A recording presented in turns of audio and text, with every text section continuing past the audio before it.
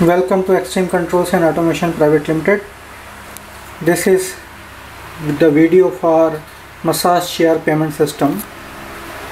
So this is our massage chair payment system, less with new payment option, that is UPI. So this is the UPI-QR code, and this massage chair payment system also accept a smart card payment, and it can operate two chairs, chair A and chair B. There is a lock, there is a two hole for putting the power cord of massage chairs. Now I open the door, and door open like that. Inside the door, so this socket is for chair A and this socket is for chair B.